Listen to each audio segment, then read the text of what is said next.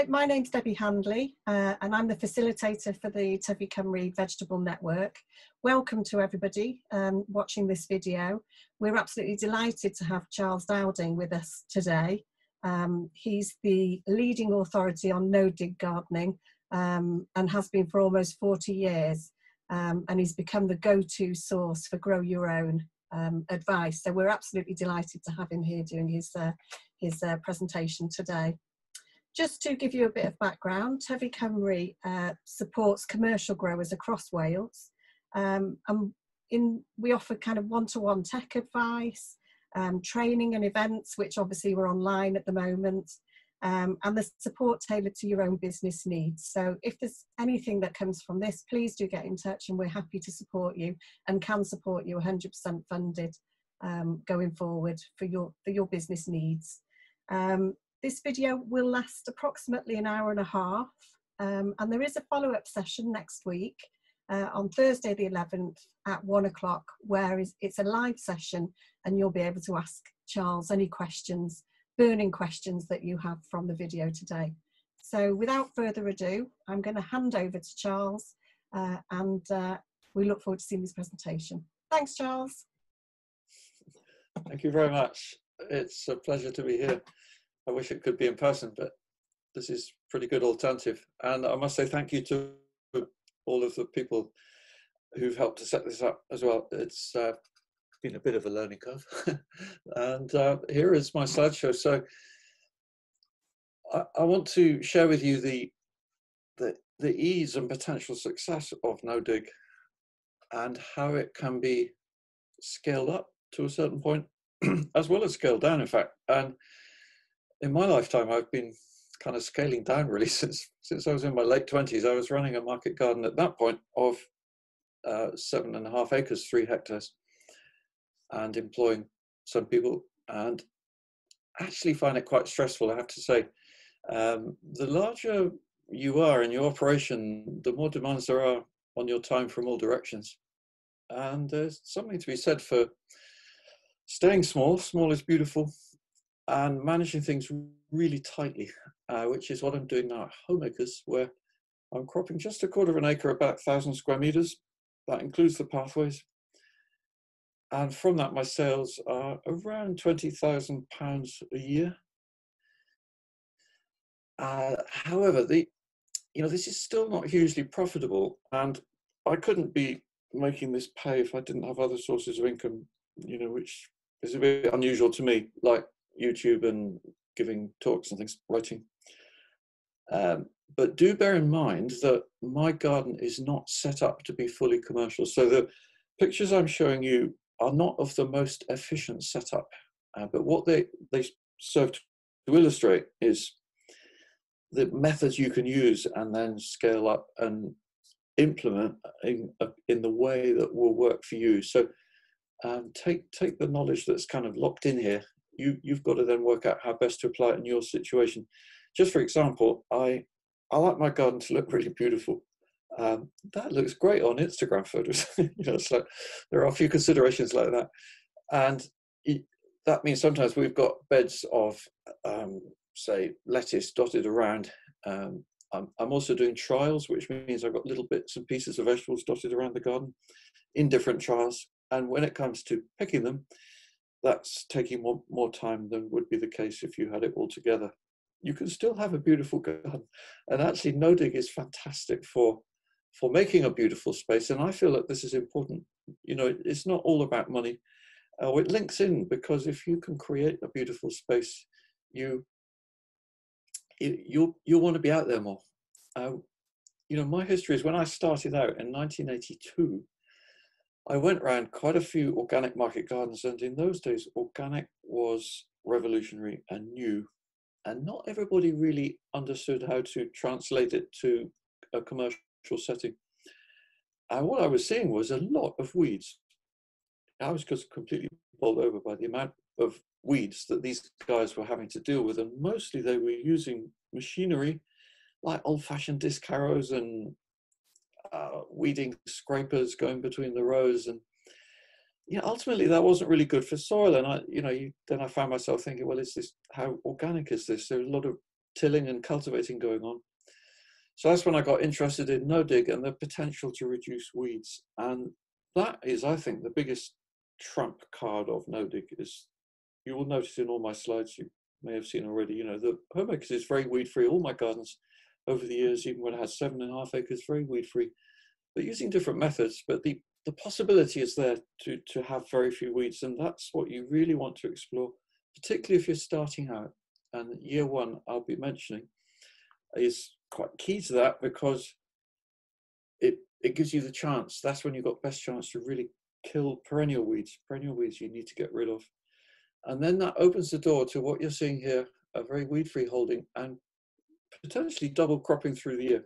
So I'm in Somerset, zone 8.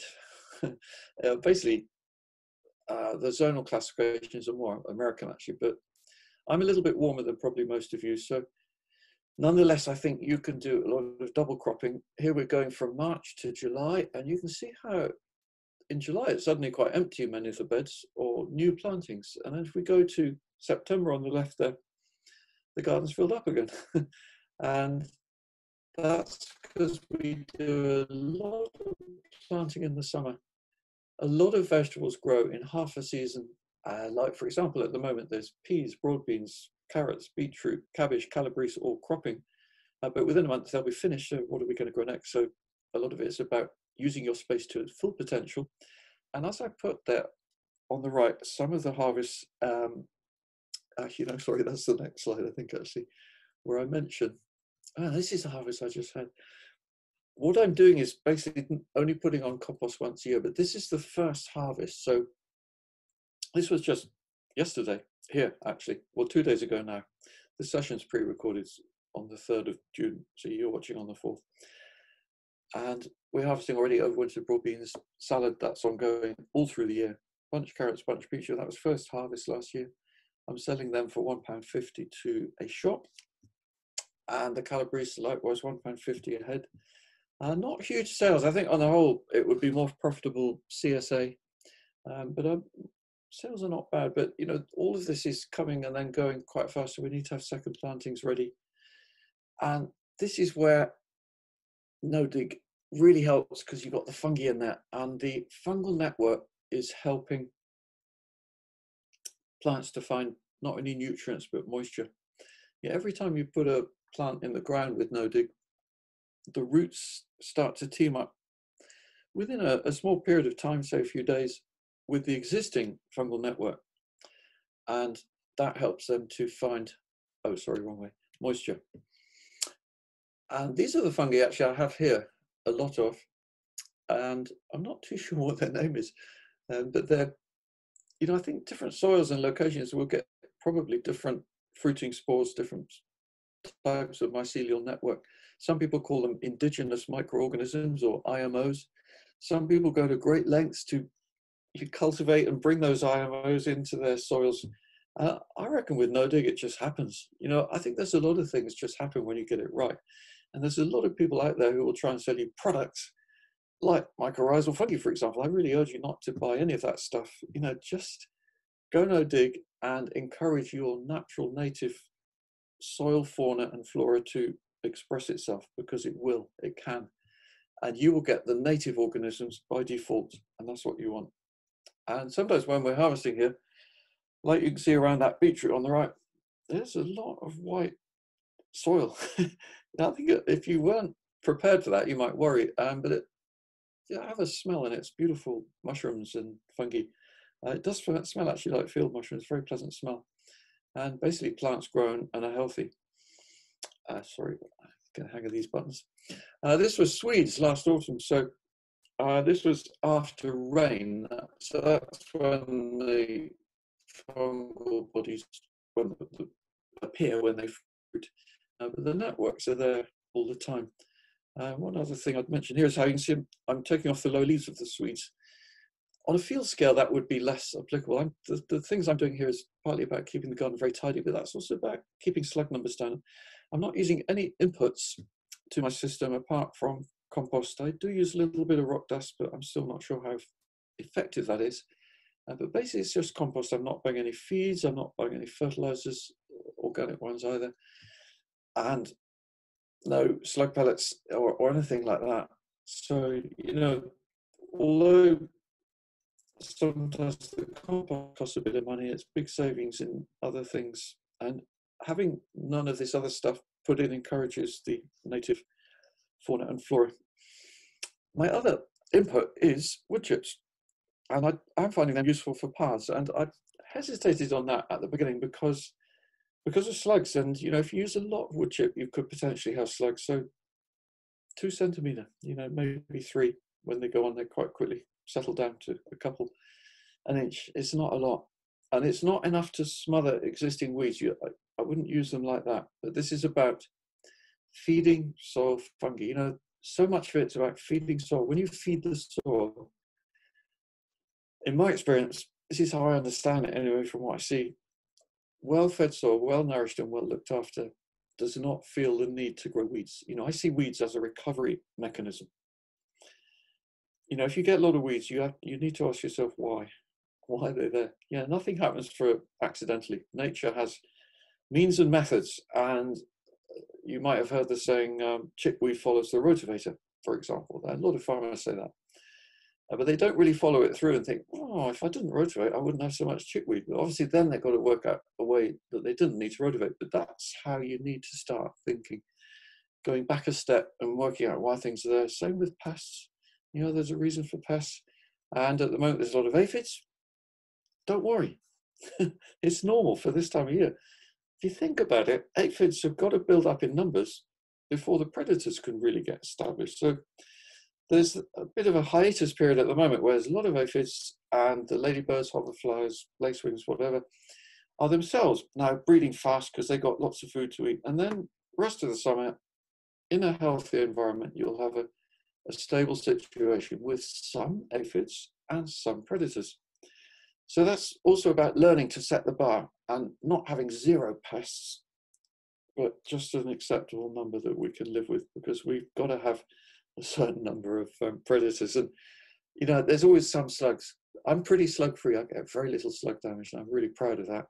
But I know there's always a few slugs, and just keeping the garden tidy for me and weed free actually really helps. So it all links in many positive ways. But there you have my main input of the year, and mostly in late autumn as beds slowly clear from the second cropping. Some stay over winter, like on the left there's some broccoli, overwintered purple sprouting broccoli, transplanted July after broad beans, so second crop. And because we've taken lower leaves off, we can spread compost underneath it. So we do manage to get most of the compost on in the autumn. Leeks on the right, that's an exception. When they're harvested later in the winter, then we spread compost. But it all happens before, say, April. And for me, this sums up the philosophy in all spheres of your life. You know, this no-dig approach where you're looking to cut out the crap, basically. You know, just humans love to complicate things, and I see this like it's sourdough bread. It's become highly fashionable now. I cannot believe some of the stuff I'm reading about how you have to. That's the way it's phrased. Feed your starter and all this sort of thing. You take it out of the fridge, give it something every day. No, you don't need to. So all I do is keep a bit of dough each time I bake, maybe once a week. Keep it in a yogurt pot in the fridge. I didn't used to have a fridge actually, and I kept it in the room. That needed a bit more management, but it still worked. And then get it out, get it going that evening, and I leave my dough to rise overnight, bake in the morning. As simple as that. What you're seeing there is 100% rye, no wheat of any kind. And you can see that what a nice even consistency there is, even though the rye is a low gluten flour. And that's very, very simple. And this is the spirit of what I want to fully convey. You know, and I would also mention, you know, don't believe too much.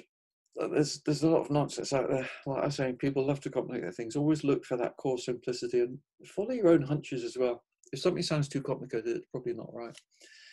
Like the approach here, this was when I arrived at Homemakers, late 2012, and first thing I did was get hold of some, in this case, well-rotted cow manure. That's a 5-ton heap on the left, delivered by a local farmer. At the time, that cost me £30, a ridiculous price. It hardly paid his transport. But anyway, you know, find what you can. You might be surprised what's available. for some people, organic matter is a waste. Obviously, to us growers, it's not at all. This is quite the opposite. But, it's matching supply and demand. There are possibilities.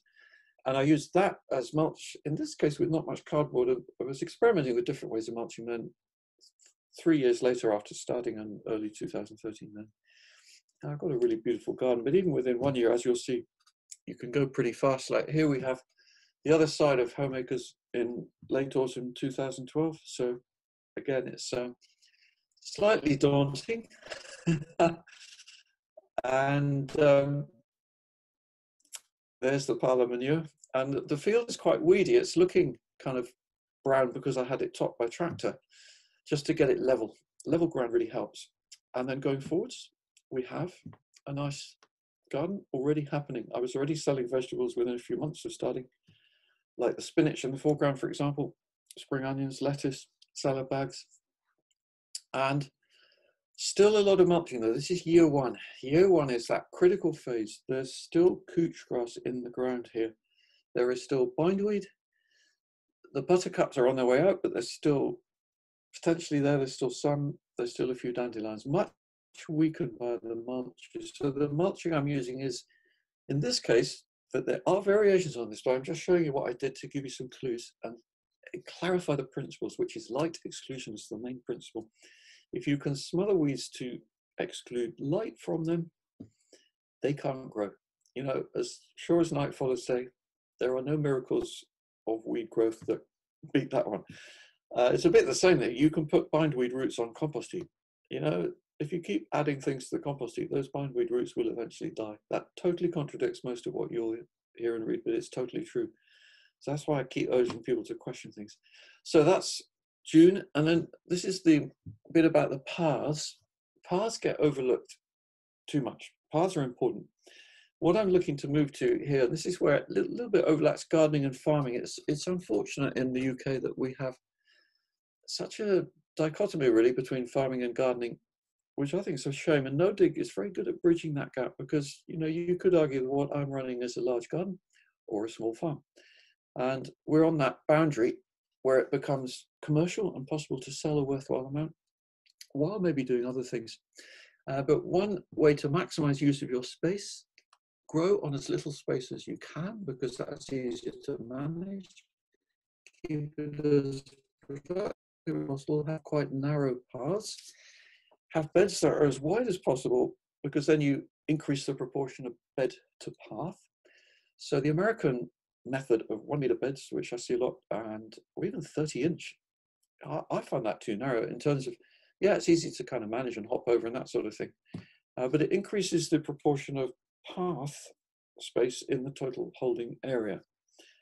Even if your paths are, I don't know, with maybe 30-inch path, would you have a 14, 15-inch path, 30-inch bed, 14, 15-inch path? That's debatable, but all I can say is my preferred width of bed is 1.2 meter, 4 feet, and preferred width of path, 14 to 15 inches, that's 35 to 40 centimeter. So, something of that order. Having said that, in this picture, the beds in front are 5 feet wide, 1.5 meters, and the paths are 2 feet, 60 centimeters. So, that what I'm always showing gardeners in particular is, that there's no absolute best. It's up to you to decide, find what works and fit it accordingly. But what you can really save space by not having any wooden sides. Now, the two beds in front, unfortunately, don't convey that because they're my only two wooden-sided beds, and that's my dig, no dig trial, dig bed on the left, no dig on the right. I have wooden sides on them just to maintain their shape and for the integrity of the experiment. But basically, year one, I'm mulching the couch grass, and that's the third application of cardboard on those pathways on the left. That's July. By November, the couch grass is dead, 100% eliminated. You can get rid of couch grass if you're thorough. In my experience, it doesn't survive beyond a year if you give it no light anywhere, and that includes bed edges, path edges, everywhere. And the roots have only got limited energy. Bindweed takes longer. I had bindweed far left there, which took me another year of repeated pulling. Mare's tail, if you're unlucky enough to have that one, well, maybe 5-10 years, that's just incredible. But then this is where you're going, you're going to a place where there's no bed size. Particularly on the left, you can see the two other beds are not in the way. Paths are quite narrow, space fully cropped, almost no damage from slugs. I'll just quickly mention leather jackets here, because the previous 2 years we hadn't had leather jacket damage, and then this spring we've had a lot, and I suspect quite a few might have. And it's to do with that really mild winter, and they just survived. And potentially they are worse in no dig, but I think the other benefits of no dig outweigh that. What we did in the spring this year, where plants were failing, particularly lettuce, spinach, and beetroot, I find, scoop them up with 2 fingers or trowel, find the leather jacket, squash it, might be 2 even, and replant. Have some spare plants, and that worked more or less. That's all I can say, really. But, you know, if people say cultivate to get rid of leather jackets, and I had the same about wireworms, but the damage you do to other organisms is so shocking that you're not going to go forwards using that approach. You know, it has to be no dig for the integrity of what you're doing, and then subsequent weeding as well. You know, there's hardly any weeding going on at Homemakers. Like at the moment, my son Edward is helping me. You know, typical thing for a volunteer or helper, I'm actually paying, but whatever, you know, for a new worker, unskilled labor, if you like, get them weeding. He has not done any weeding yet. He's actually doing some watering. But, you know, it's like there is so little weeding. And then that's first plantings there. So the first part of the year, second crops, and all the second plantings, this is all happening in the same year, do not have any further addition of anything. The compost we put on once a year. There is no follow-up needed in the summer. And this ties in with efficiency of use of time. This is really important when you're commercial cropping. Every second counts, particularly in the summer months. So if you can do jobs like feeding the soil in the winter, that saves you time in the summer. I don't do any liquid feeding either. You know, for me, that comes from the school of fertilizer use. Why would we need to liquid feed when we've got a soil that's fully functioning, fully alive, is well nourished in terms of its organisms being well nourished? You know, feeding the soil is not about dolloping on nutrients. You know, if that's the case, we'll just go and use fertilizer.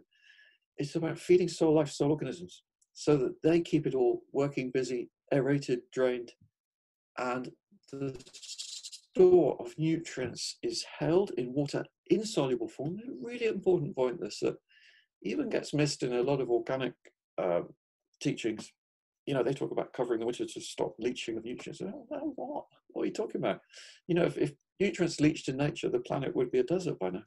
If soil is properly organized, nutrients do not wash away in winter rain, and they're available in the spring and summer. And, you know, I do find actually, and quite a bit of traditional organic teaching, almost a slight obsession with nutrients and chemicals. And they get into talking the chemical language, even though they're organic, and seem to forget the biology. It's biology here that's so important. So that's why you can see that abundance in the cropping of the autumn, even though nothing has been added to the soil for almost a year. And my application of compost is going down. I'm putting on between 3 and 5 centimeters at point of application. By the time it's settled, it's 2 or 3 centimeters. That's the amount I'm reckoning to cover my beds, not the paths.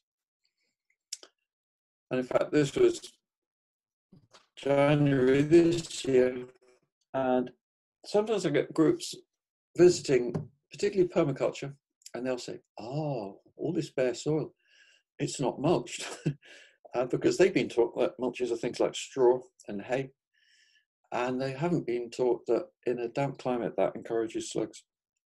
So I explain that, and then they get it. So basically, the mulches, you can see there if you look closely, they're compost of different colours. Some of the lighter one you can see there actually on the right-hand picture is horse manure from the hotbed I make in my greenhouse, and then I keep it until the autumn. I do an amino-pyrrolate test on it by growing some tomatoes in it through the summer. And if it passes that, then I'll spread it on my beds. If it didn't pass it, not too sure what I'd do. I'll spread it on some grass and let the mycorrhizae, not so much mycorrhizae, it might be mycorrhizae, soil microbes break it down. In fact, you can see the fungal, the horse manure bed on the left there. So it gets turned. And then this was in January this year. So winter cropping, I don't think, you're not going to make your fortune on winter cropping but it's always good to have some vegetables to keep your customers interested, if you're running a CSA particularly. And harvesting takes longer in the winter, it's not so pleasant. There's various things to consider like that. It can be easier to buy in things, especially field-grown vegetables like potatoes don't really pay on this no-dig system. But all of that was grown at homemakers. Is possible to crop in the winter. I do mostly winter salads actually, and that certainly keeps all my customers keen and interested. So yeah, just going back to the original phase, because it's so important to get this right. Year one, if you're taking over wild and weedy areas, if they're brambles or woody plants, I'd take a spade to them. I do dig them out. You know, no dig doesn't mean no spade, and it's good to sometimes dig things out. And there's some, you need a hole to plant apple trees as well. You know, it's like no dig is not a religion. It's just minimal soil disturbance, basically. But that's what happened after a year and a half in my front garden. There was a lot of bindweed. That was hedge bindweed, the one with the big white fleshy roots nearer the surface. And now there are none. There is no bindweed there. So I'm, you know, happy with that. It is possible. Then people wonder about soil compaction.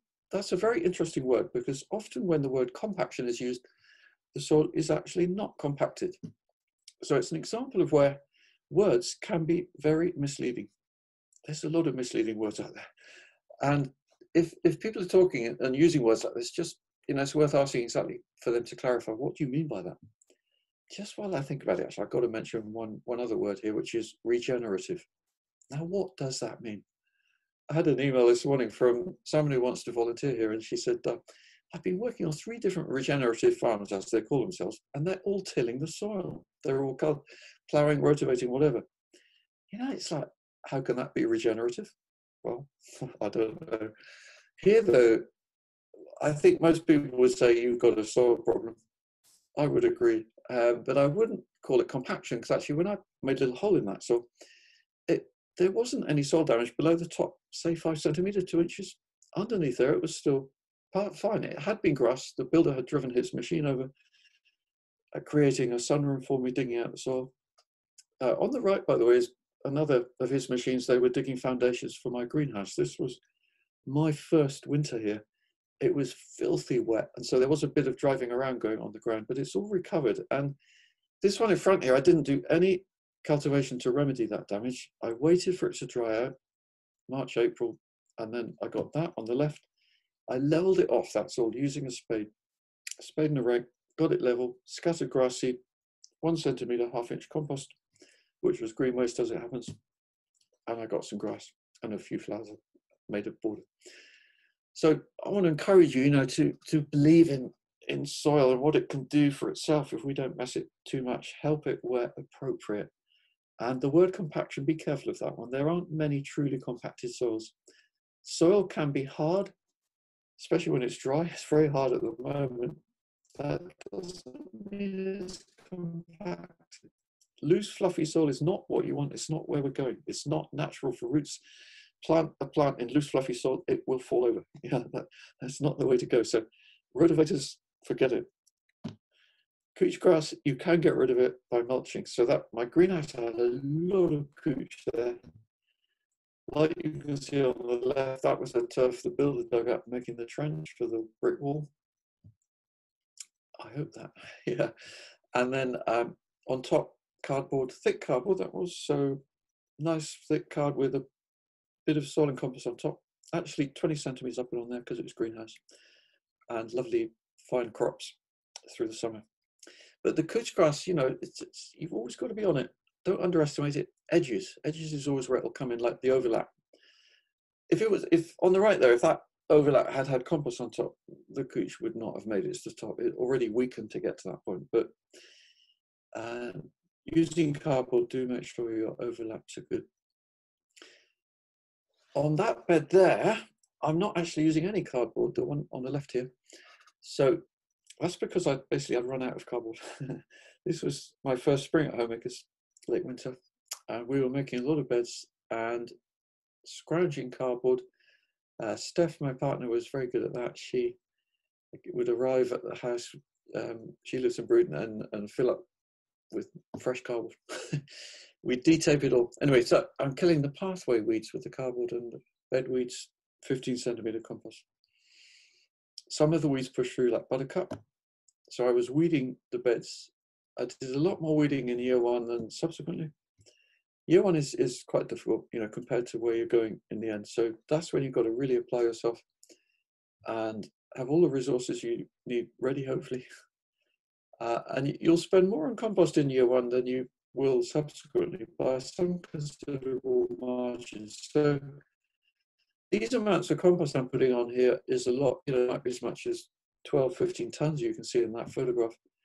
But that's setting me up for many years ahead. And I'm putting on 1/6 of that in subsequent years, but every year. And for me, for the amount I'm selling, you know, that just seems such a reasonable input. And there's nothing else going in here. This is first crops 2017. And again, half-season vegetables, broad beans that were sown in November, lettuce that was sown in March, or February, planted March, and potatoes and so on.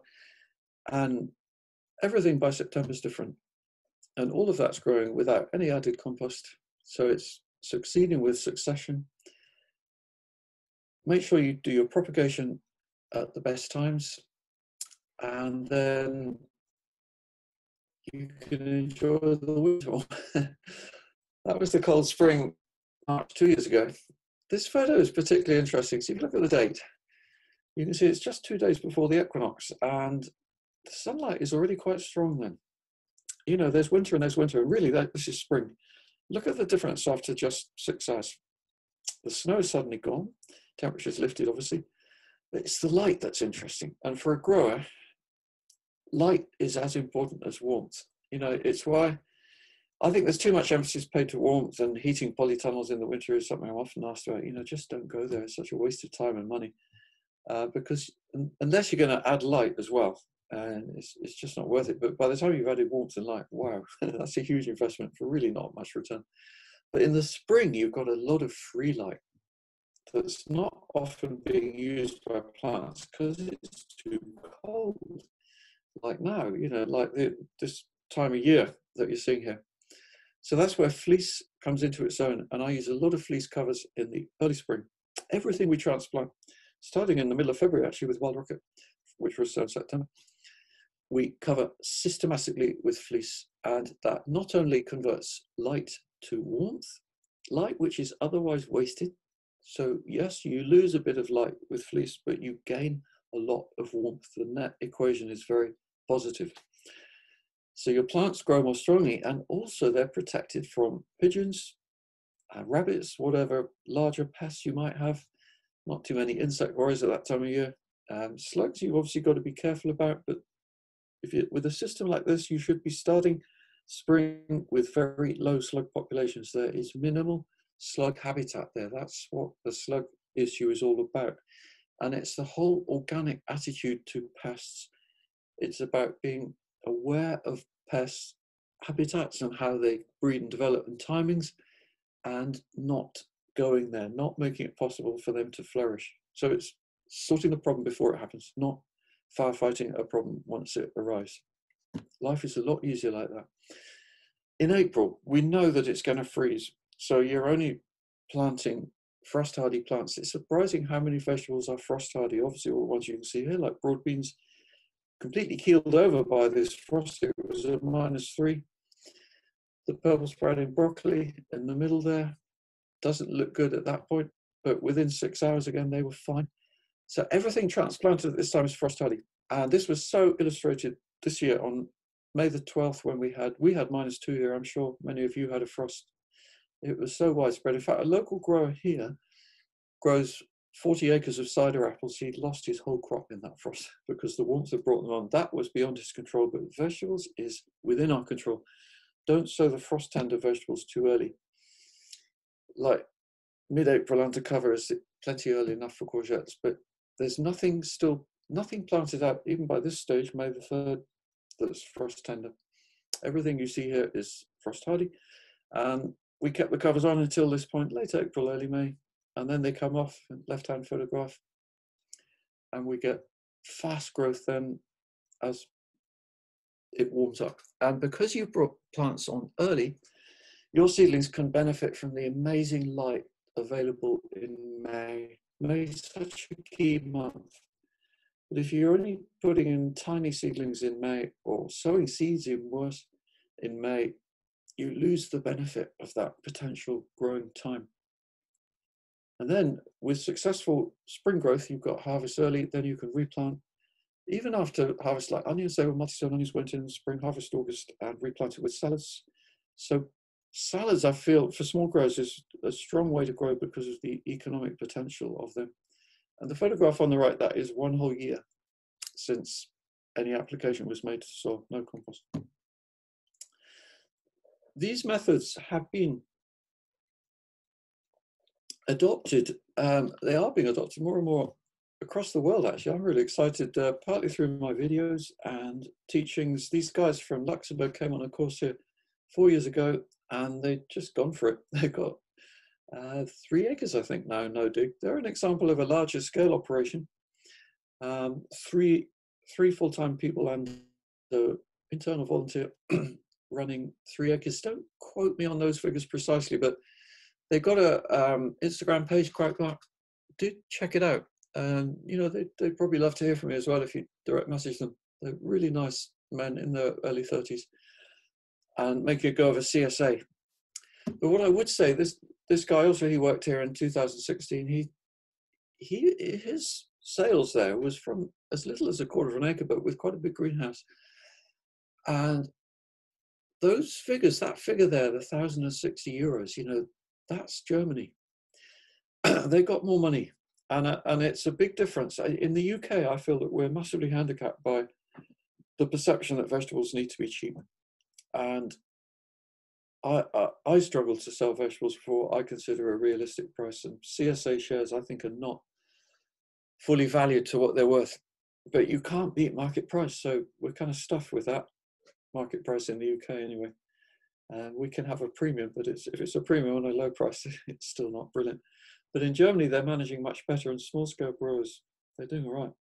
And then I got this one even last December. I was so amused and pleased. This guy created a no-dig garden from scratch, just, he said, by watching my videos, and he's looking to teach people now in southern India with this method. He's still working on finding inputs, and he was using millet straw there. Obviously, that's what they got a lot of, and it works in his climate. You know, this is so much about what it is. The precise details will vary according to your situation, but the methods, the principles are the same. And then I'm also doing scale downs like this one. So, because I want to encourage small gardens, you know, I see feeding the planet, it's not only going to be about growers and farmers doing it, it's about millions of people doing small amounts of ground, but productively. And this one is giving a large yield, 25 square meters. And just to the right is the one bed that I featured in videos. We'll see that in a minute. Then here's more time-saving tips. You know, with growing, gardening, everything really time-saving, so key. And traditional gardening literature has so much about hardening off. It's so formulaic.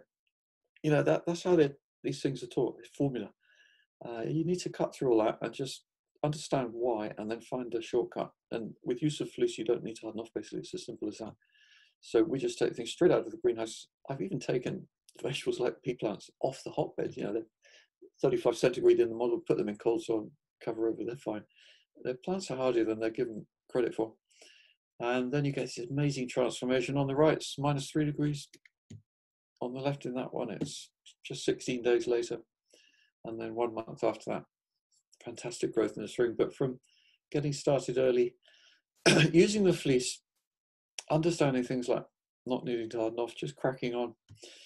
This is a quick flashback to my first market garden, and I'll give you an idea of how I was running it in a different way then, using straw mulch in the pathways. And that's because my brother was farming at the time and he kept giving me straw. Basically, it's not organic straw.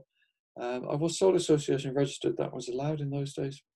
And I was not cropping so intensively, doing more field scale vegetables. Actually be survival now. The prices were relatively higher there, and you can see the straw mulch in the pathway, but I was using not much compost, around ½ inch per bed per year, really just a light dusting. So, you know, there's different ways of doing no-dig and managing the fertility. We were selling to supermarkets. I got my fingers badly burnt doing that, then started market stall and boxes. And if I was growing on this scale now, I'd definitely be looking for CSA, and that seems to me the way to go. There was quite a nice large greenhouse I bought in the late 80s. I bought it for £600 and it cost about £2,500 to put it up. And I was trialing other ways, you know, even rotovating, dare I say it, and then mulching with paper because of all the weeds. And in the end, not that impressed with so many issues arising from that, including, you know, the inputs. This was my previous garden to here, which is lower farm, and I was cropping an acre. And from that, I was selling around £30,000. This was the soil at Homemakers, and very interesting because at Homemakers, I'm on silt, dense soil. This was clay, dense soil again. No dig works on any soil, I reckon. My first garden was Cotswold Brash, stony. And this, as you can see, clay. And I was curious to see this was after years knowing what did it look like at the bottom. And there you can see the not only the one, but if you look closely at that photograph, there's a lot of little round holes. That is a very active, busy soil with very good aeration drainage. It's kind of ironic because of the way it's been taught about digging or even double digging, it's to improve drainage. It's actually the opposite. It's worsening drainage in my experience. You know, I hesitate to say that. Over the years, I've hesitated to say that. I don't like contradicting established opinion, but I think I just don't agree with that statement. It's just not right. It's not borne out by what I'm seeing and noticing. So again, this is clay soil. You don't really see it because it's covered in mulching. This was 2007 is when I really got on with trialing cardboard and compost method. Worked really well to get rid of grass, buttercup, dandelion. And that small area I also trialed intercropping with apple trees. I would recommend using M9 rootstock if you're going to do something like that. You don't want a tree that's too greedy for moisture in the summer. It doesn't want to be too big. This was looking up the other way at Lower Farm. So this is the clay soil. I've got my beds running up and down a slope. If you have a slope, again, this contradicts a lot of traditional advice, but traditional advice is nearly always based on an unstated assumption. This is what you must recall when you hear things. The unstated assumption, in this case, is that soil is being tilled because that's what most people do. So it's always advised that you run beds across the slope, not up and down. Because if you have ploughed, rotivated, harrowed, whatever, your soil on top is loose and crumbly. Heavy rain will wash it downhill. With no dig, that does not happen. Therefore, what I noticed there was the field above, you can just see the top of in that photograph.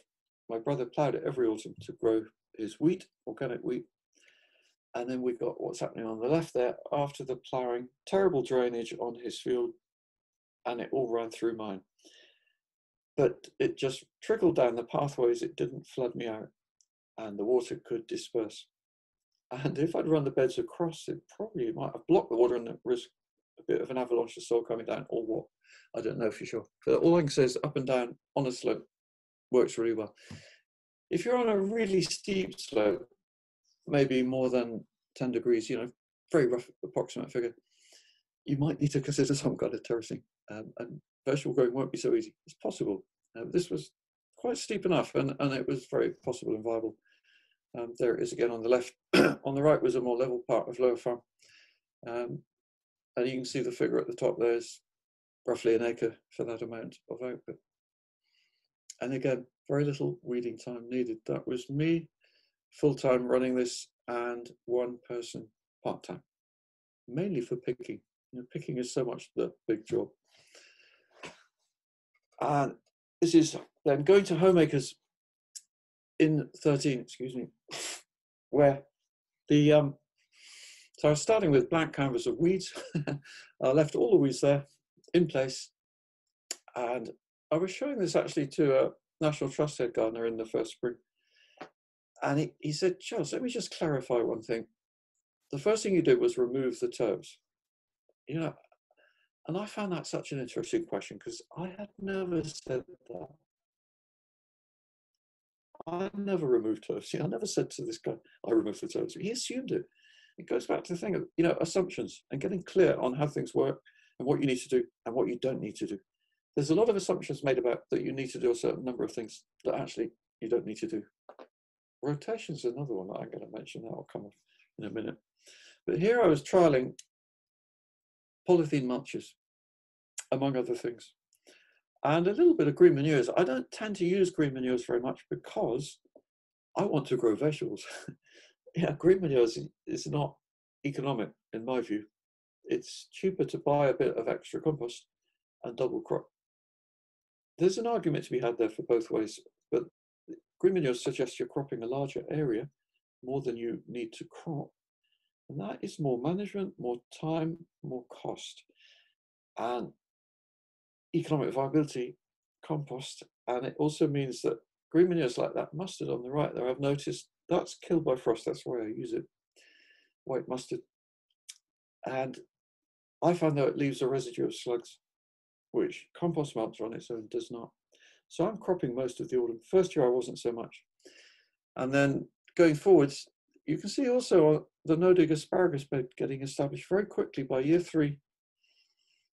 You know, that again is so much simpler than the traditional way of digging a trench or whatever it might be. Asparagus no-dig is very viable. The key advice I'd give to you if you're looking at doing it is invest wisely and heavily maybe in getting good crowns. You know, they are so, or sowing good seed. It must be F1 hybrids or all male to be viable. But don't skimp on that. Get your ground clean before you plant. I mean, that's where sowing seed actually can be viable. Sow it in the spring while you're mulching the ground, and then transplant the asparagus even the following spring as 1-year-old. Obviously, there's quite a lot of time waiting, but it's a viable crop, no dig, because the maintenance is so light once you've got it going. Hardly any weeding, and there's none of this business of trenching and ridging, you know, all that stuff. Really, where does that come from? Comes from Victorian gardens where they had too much labour, in my opinion, and needed jobs for them, like unnecessary weeding. And then what we do in the autumn is cut down the asparagus when it goes yellow a bit. And I've taken to put it in the path actually between the 2 beds. I'm not claiming there's no problems. Like we've got asparagus beetle here, that can be an issue. We just about keep on top of that by squashing them, but it's not too serious. This is planting some fruit trees. I'll just pop this into no-dig variation, making a very small hole. You can see on the right, well, both pictures, the holes are just the size of the root ball. You don't need to loosen soil any more than that. 1-year maidens, that has to be the way to go. They're the cheapest, simplest, and quickest to plant, and then they establish quite quickly. You're starting from a little stick, and before you know it, you've got a little tree, but you must mulch around them. I haven't got time to go into that in detail, but you can glean a few of the principles there. And then I was cropping some vegetables under the trees in years 1 and 2, but by year 3, it's flowers mainly for my enjoyment and hopefully attract some predators. And then smallest tree rootstock on the left there and small plum on the right. Just a quick summary, a recap of perennial weeds, getting rid of them. It's that principle of year 1, doing everything it takes, thorough mulching, light exclusion. Compost is not only about smothering weeds in year 1, it's about feeding soil organisms, soil life, and in the case here in particular, I was using polythene. If you use polythene, you have to adapt your cropping. You can't sow carrots through polythene, obviously. I made a few holes and planted some squash. You know, that's a very nice year 1 crop if you've got a lot of weeds and you want to use polythene. Potatoes is another option for that. Peel back the polythene. Most weeds are dead. Bindweed's still alive. No surprise. Remove it with a trowel, what you can see. There's an example of bindweed still growing under carpet. And that's wool carpet. If you want to use carpet and leave it in place particularly, but even so, I really don't recommend modern carpet with fibres. And there I'm moving the with a trowel. I use copper tools mostly. I can't get a parent root, but I can remove enough to slow the bindweed down. Same with couch grass. This is year one mostly. And then what do I do with those roots? They go on the compost heap. So this was year one.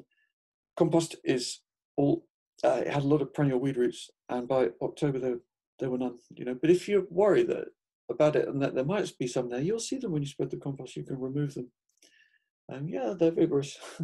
This was my son Edward, and he holding that amazing bindweed root that came out with just by pulling somehow.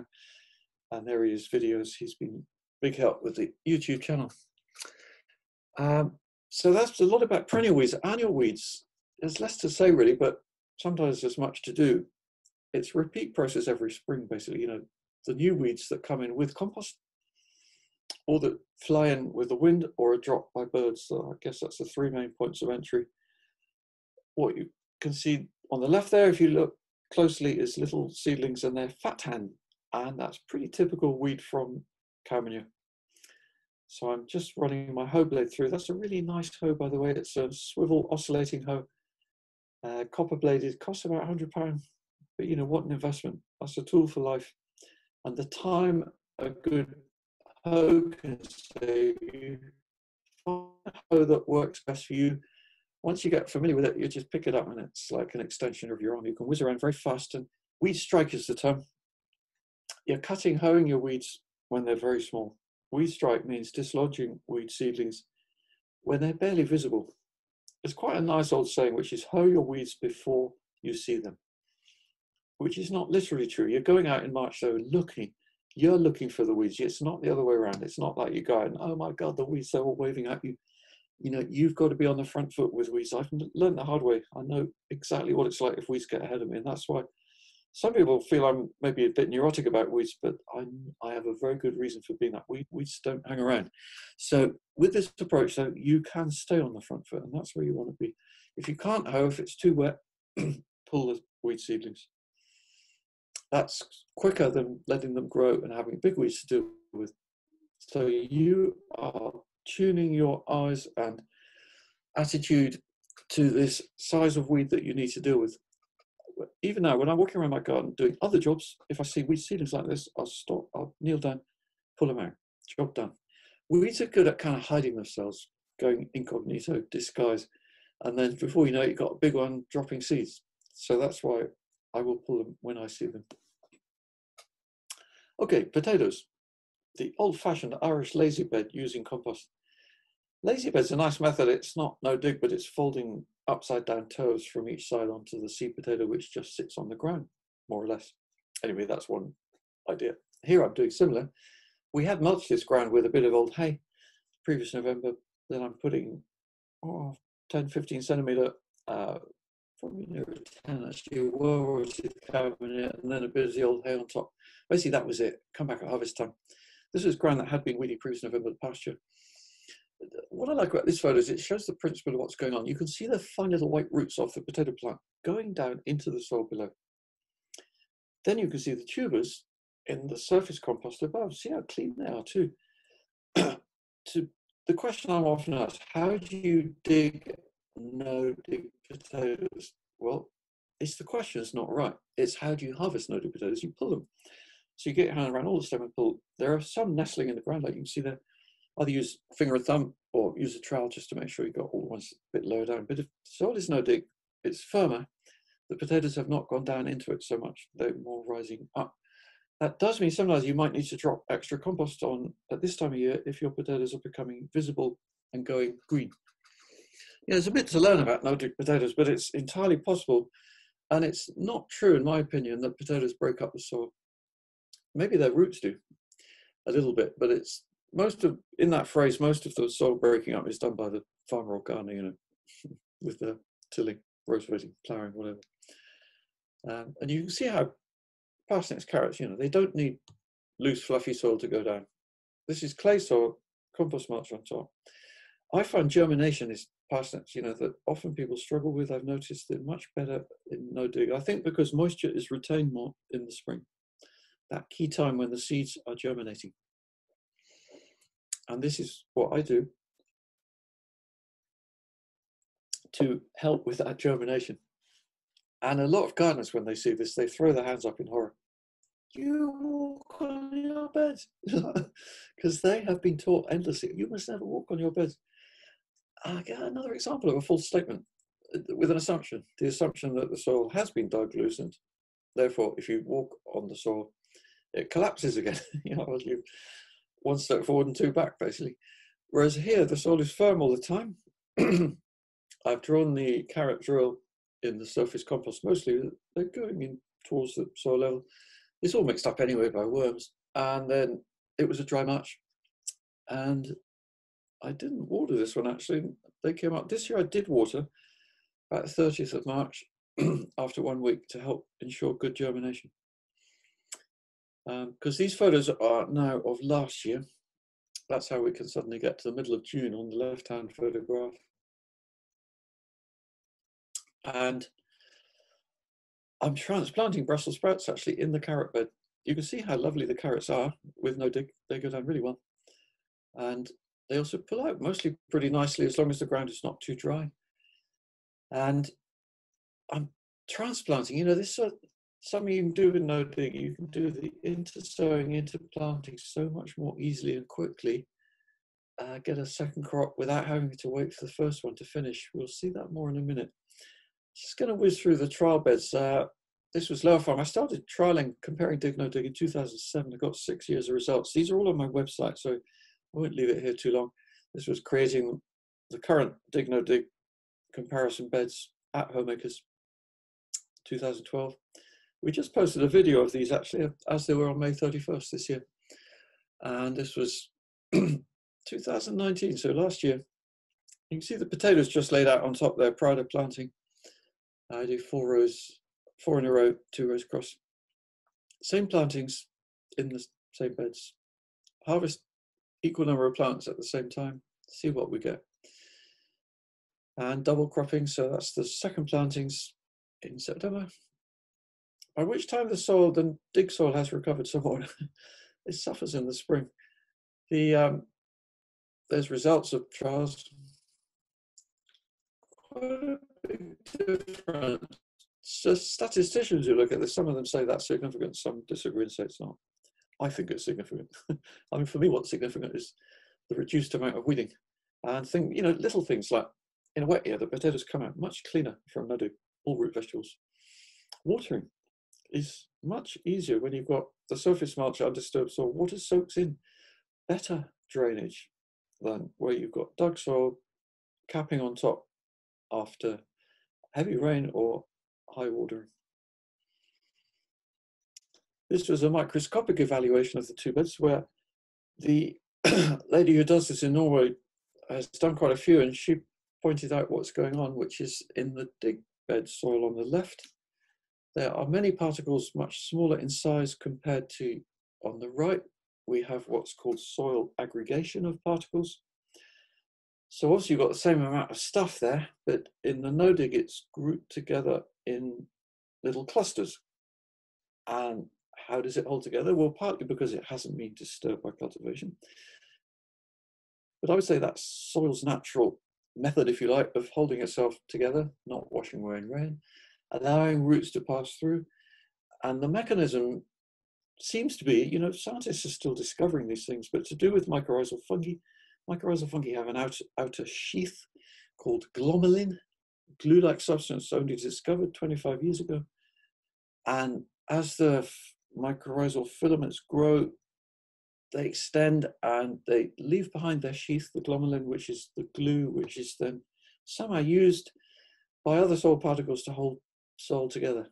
You know, this, I'm sure that this is a very, a very basic explanation, maybe wrong in certain ways, but it's fitting what we know to what's going on in that picture and what grows, basically. You know, here we have a gardener of 60 years, Jim McColl, sadly now just retired. He was running the Beech Grove Gardens in Scotland, BBC, and they decided they'd heard about no dig. They thought, let's give it a go in our gardens. They were skeptical. And lo and behold, you know, blown away. Look at those results. In each photograph, they've got dig on the left, no dig on the right. And Jim was just saying how he's completely reevaluating his life experience. This was RHS at Wisley 2018. They're going for they're making a new garden next year. Actually, I hope their garden's going to be open to visit. And Kew Gardens as well. All their trial beds now for the students.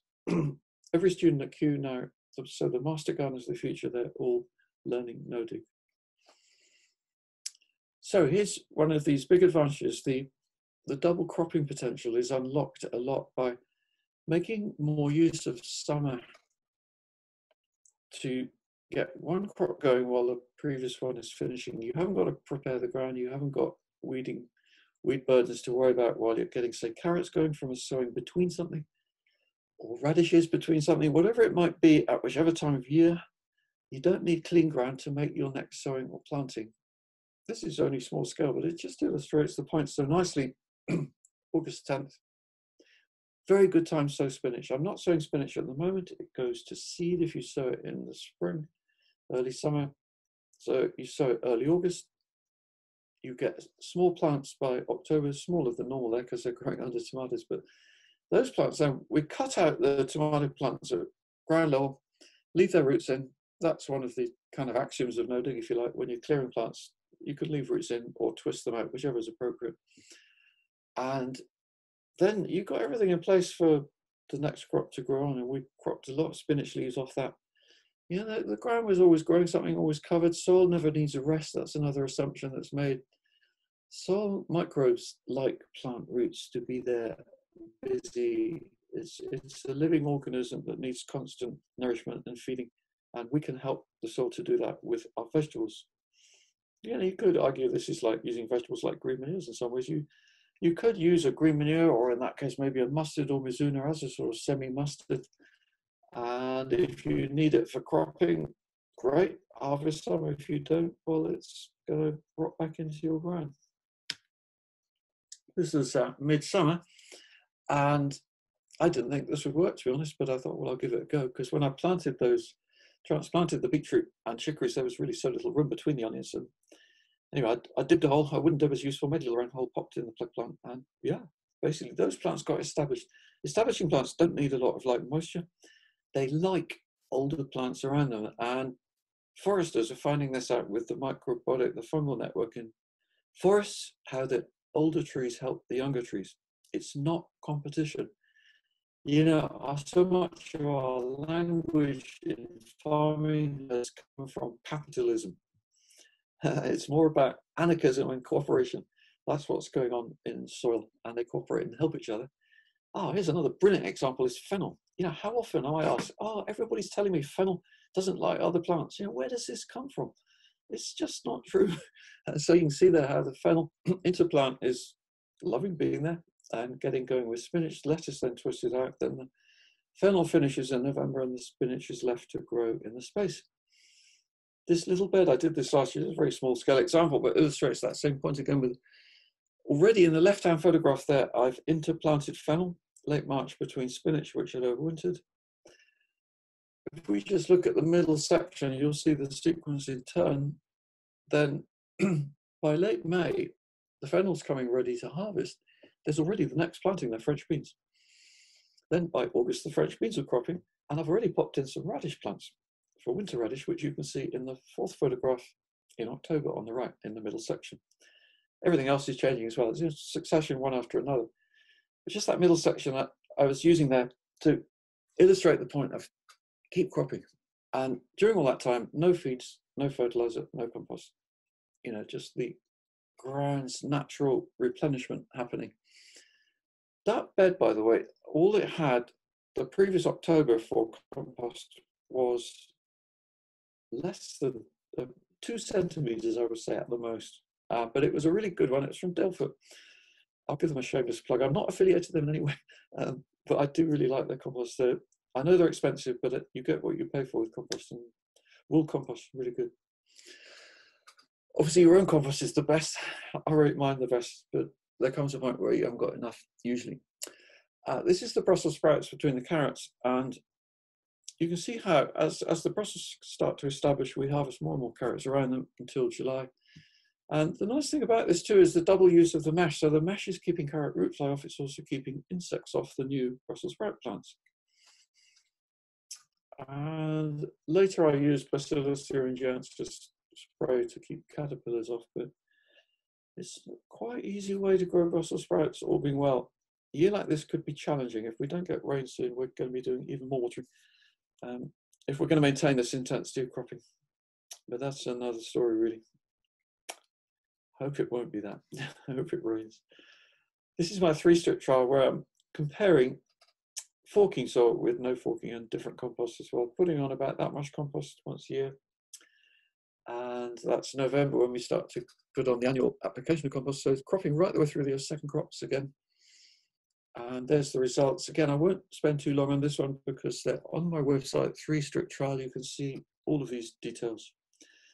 The nub of it, the sum of it, for me has been showing how forking does not increase yield. Just no dig means no broad forking either. You just don't need to do it. And it's interesting about rotation. This I fell into by accident, really, but I keep going with the same plantings on the same beds just to see. That was 5th year of cabbage in the same ground. Actually, the highest yield of the 5 in year 5. I will leave you with that.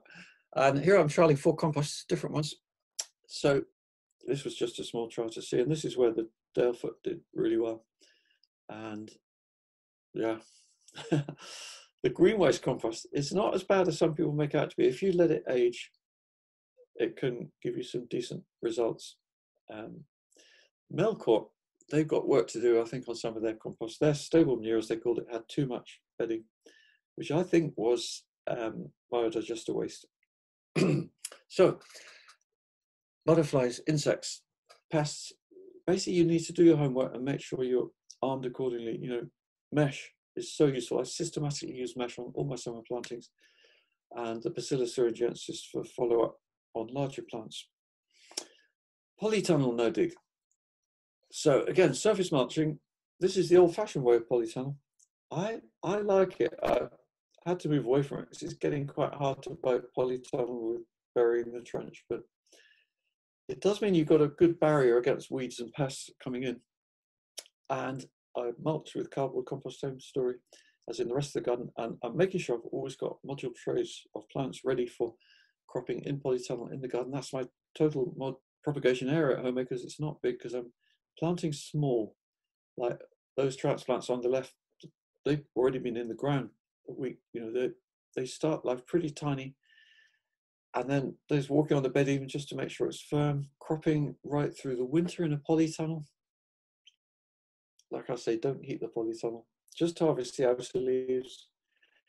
Keep the same plants going. So I'm never cutting these plants. The only cut is to winter purslane. Sometimes salad rocket, but I don't grow that in the winter. It doesn't crop very well in winter weather. And we intercrop with garlic there. It's a free crop. We're not giving it any extra space around the salads, and then it'll soon be harvested now, because we can plant the tomatoes, cucumbers on either side of it before it comes to harvest, and put the compost on once a year in the polytunnels. So maybe 6 centimetre, just over 2 inches, a good dressing of compost, which I vary, homemade, sometimes horse manure, pre-tested for aminopyrrolid. And I like to vary it, and then the double cropping. So I'm not feeding the tomatoes at all. That's the garlic harvest, 12th of June, any day now actually. Burying the string under the root ball, so that's my method for anchoring the bottom end of the support. It's tied at the top to the wires. Aubergines on the left have a double string. You can grow 2 stems of aubergine successfully. You could still do that now actually, if you bury 2 string, I could tie one to the stem. Oh, apologies for that picture on the right. I'd forgotten that was in there actually. I couldn't resist it though. But you can see how the aubergines grow up very successfully on the left hand there with the 2 strings. That was just the very final picture in October, variety called Black Pearl. And so all this happening without any feeding. Even a crop, not a brilliant crop, but a worthwhile crop of French beans between the cucumbers underneath there. And intercropping with French marigolds, it's people ask, does that deter aphids? You know, for me, companion planting does not work like that. It's not like you plant X to prevent Y. It's about improving the overall habitat,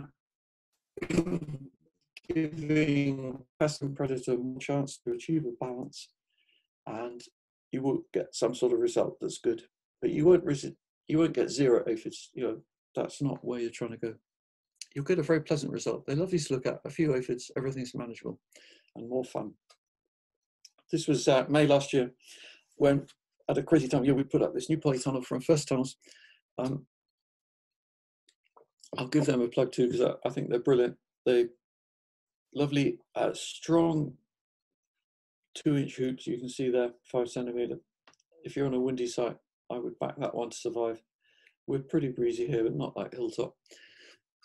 And it means you can crop more to the side, obviously, with, again, no repeat feeding. And you can see that's just a few days after planting on the left, actually 1 week after planting. So you can see how small the plants are going in. And then on the right, after 1 pick, this is November last year.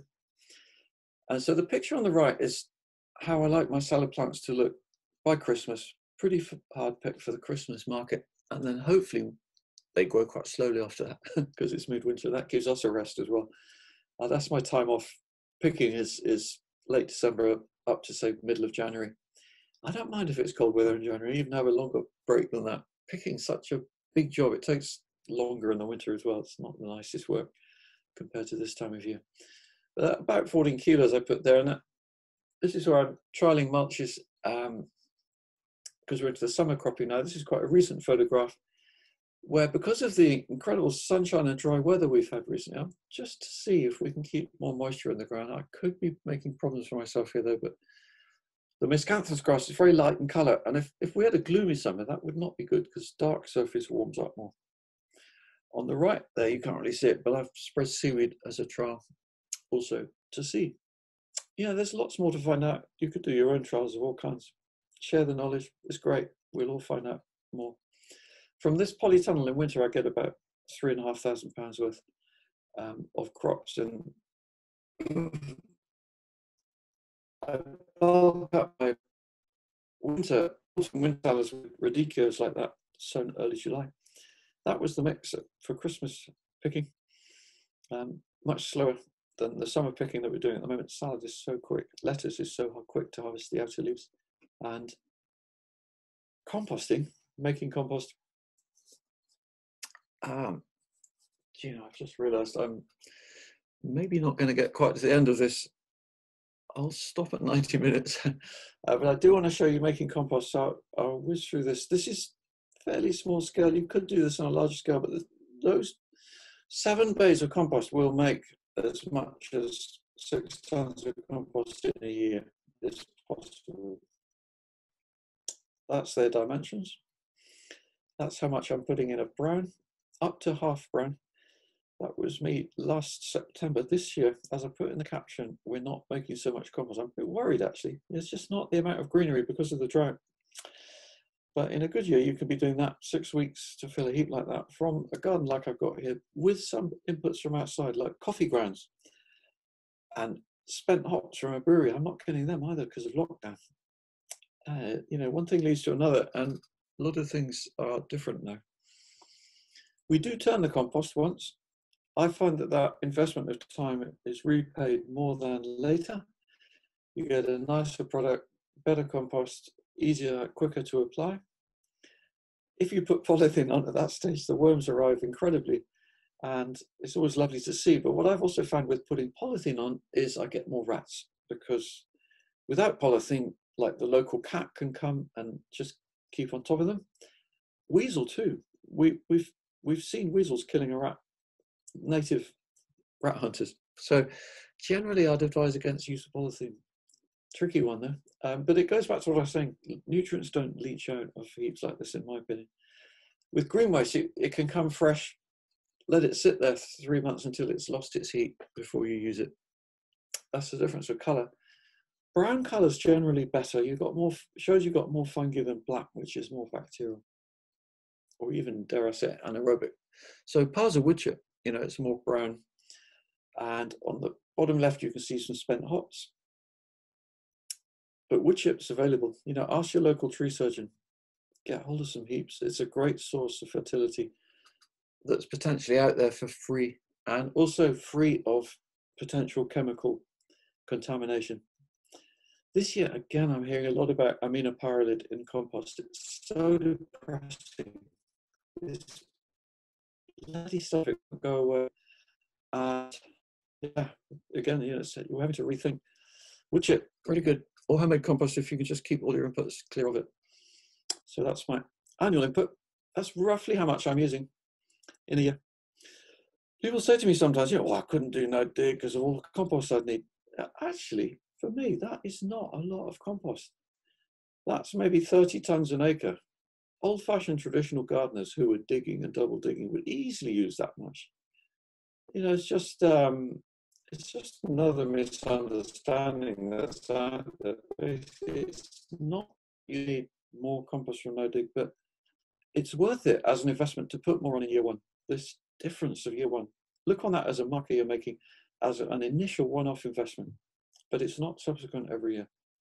You need less in the end. You actually need less in the end because you're not disturbing soil. You're not releasing carbon into the air as carbon dioxide. It's staying there. This is what I was saying about the green manure. The one I do use, if I'm going to use it, you know, if you didn't have enough compost, you could do more of this. And Synapsis arbor, in theory, killed by frost. This year it wasn't. I had to remove, not all of it, but some of it.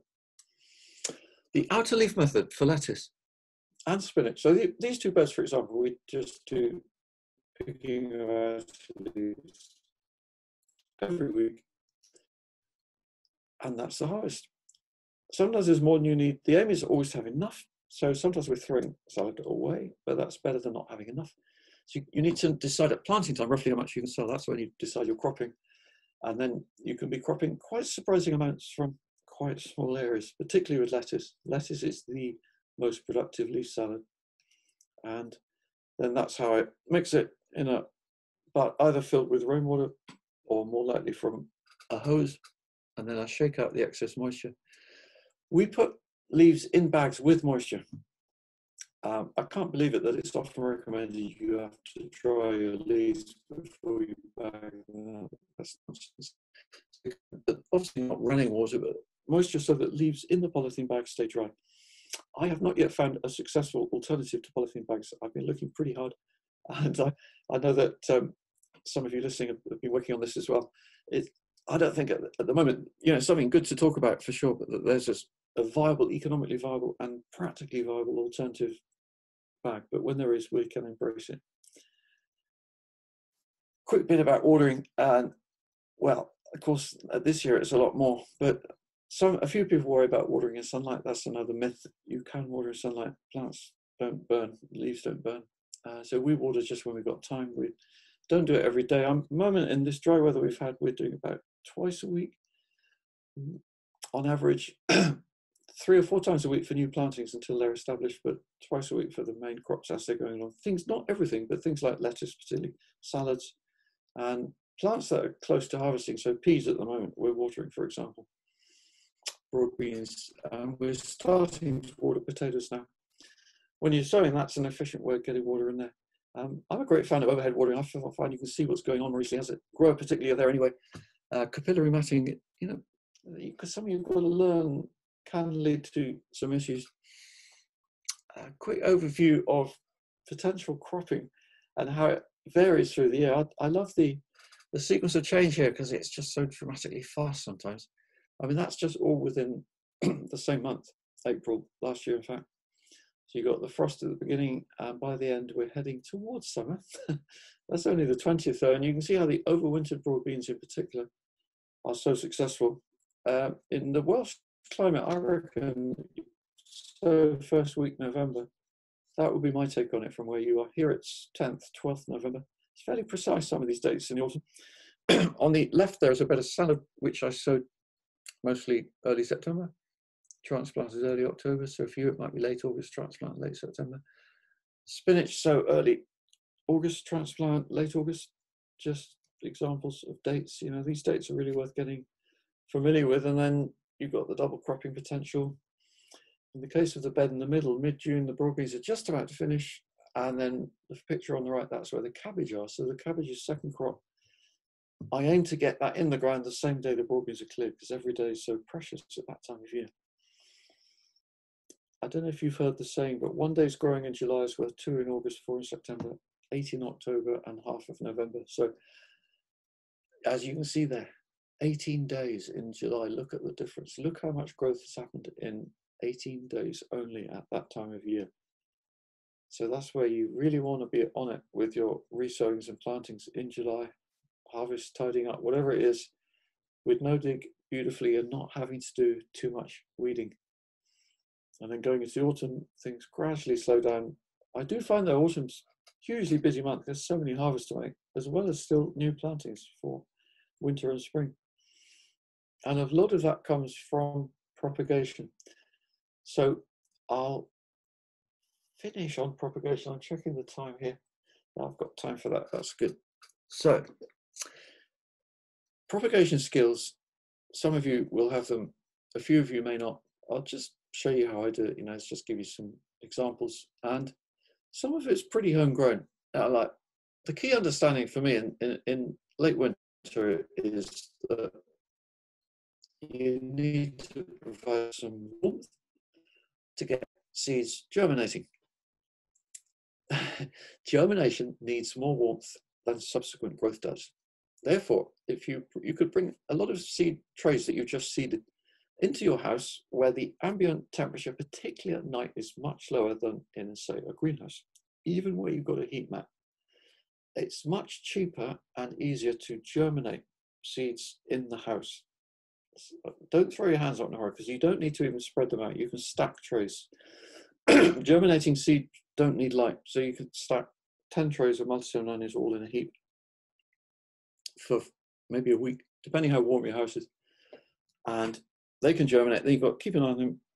Then you need to give light, maybe take them out of the greenhouse where you've got warmth. But you've got them through that germinating phase, which is where quite often there can be a hold-up. How do you provide the warmth subsequently? Most convenient and probably still cheapest is electric heat mats, like on the left.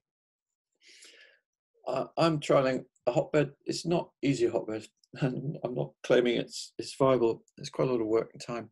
If you had free horse manure, it's worth looking at. It's basically like a giant compost heap in the greenhouse. It needs to be fresh horse manure and straw. The straw is important. If it was literally 100% horse poo, it doesn't work. And then the pallet on top to pick up that heat before it escapes from the glass. This does not heat the greenhouse much. It's to catch the heat before it escapes.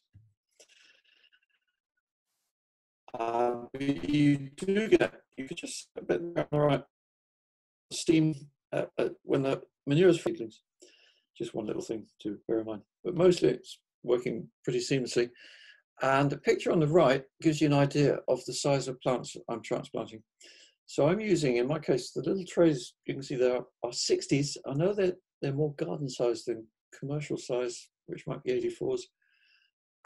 I find them really efficient, and I'm getting a company called Containerwise. I'm actually investing myself in a tooling kit to make more of these because I think they're big potential there. They have a very small module. The module size is smaller than a lot of current modules or cells, which means you need less compost. You're putting in a smaller plant. It's quicker. You need less propagating space, and you can turn over your seedlings very fast within quite a small propagating area. Here is the final difference. Towards the end of the season, you're raising large plants because these are frost tender plants, which we're waiting to plant them out until it's warm enough, which in our case is mid-May, last frost date. This year, the last frost day was May the 15th. It was pretty accurate, and there aren't many years when that last frost date does not happen. What the Europeans call the ice saints, November the 11th to 13th, believe it or not, that was pretty much spot on this year. Yeah, November the 12th was our hardest frost, almost of the winter actually. -2 here. We did have a -5 earlier on, but it was a shocker. So don't go gung-ho even if April is warm. Remember those dates, middle of May. I would say definitely in Wales, central Wales probably could be 25th of May or something, but local knowledge will tell you, respect those dates, then you can go for it. I moved the horse manure from the hotbed outside and use it at what I call a warm bed. There's still warmth there, not excessive, and we put 6 inches, 15 centimetre compost on top, plant aubergines. which is also actually an immunopyrrolid test, checking there's no weed killer in there. And then this is raising plants again. Having plants ready at the right time means those are cheeky curry squash. Maybe in Wales, I don't know if this will be possible, but in a warm summer here, we can get them off the ground by the end of August and plant spinach. So, you know, squash is not just a one-season crop. It can be followed by something. I'm always looking at those potentials to make the most of a small area. So I'm doing either single sowing or multi-sowing, and single sowing works best for some vegetables, multi-sowing best for others. Like French beans, Swedes, I found grow best as singles. It's partly about harvesting, you know, how you pick the leaves, or just whether you want a decent sized root like the celeriac there, or if you want large leaves of kale, then a single plant is just easier to keep picking, for example. Whereas peas actually germinate and grow quite happily in little clumps, and they can go in the ground as clumps of 3, and I find on average is good, or if it's for shoots, it could be as many as 5. So some of the 5 seeds there are for shoots. For most root vegetables, I find that 4 is a good number to aim for. That's in seedlings, which means sometimes you need a few more seeds than that. You know, it depends on germination rate and how beetroot cluster, for example. So you need to do a bit of trial and error on that. But if you can get 4 in a clump, ultimately, so I put 6 or 7 seeds of onions, beetroot 4. The 4 beetroot seeds allows for non-germination of some and double or triple germination of others. We do some thinning. I don't want more than 5, and I aim for 4. And then that's the transplanting of the onions, and very high yield, better result than from onion sets in terms of storage as well.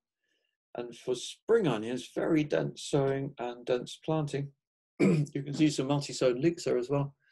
But one small area of spring onions like that gave many, many kilos. You know, this is where small is beautiful. You don't need huge acreages. If you can manage it tightly, I find it really quite impressive how much we can get. There's another fact here actually, which is in multi-sown leeks. I did give a slideshow with his name escapes me. Canadian grower, Jean-Martin Fortier, and he was saying in Canada people would not accept a leek like that. They wouldn't buy it because they got used to long white shanks. If your customers are happy with a leek like that, you don't need to plant leeks deeply. They're easier, quicker to plant, easier to harvest. Multi-sowing is very viable, and it means you've got a slightly bent stem, but it's all edible anyway. It's just not totally white. So many factors there. And just to finish on propagation, where I'll also finish the slideshow. Using compost, you know, which compost to use, it doesn't have to be a special seed compost. The one on the right there is actually well-rotted cow manure, grew very nice plants. What you want to avoid is too much wood in the compost, and that's where peat-free compost really fall down, some of them. I'm amazed how much rubbish compost is sold. You know, compost companies, as far as I can see, do not test their compost before they sell it. They rely on reading a lab report. And those lab reports are not about available nutrients. This is why I'm suspicious of soil tests. Let your plants do your soil tests.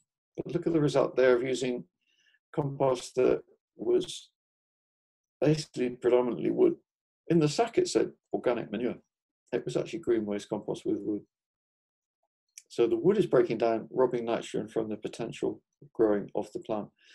The compost that did best there was homemade compost, which in picture top right is not quite so big at that stage, but by the end of the trial, after 3 months, the homemade compost is doing really well. That thing about long-term nutrient availability.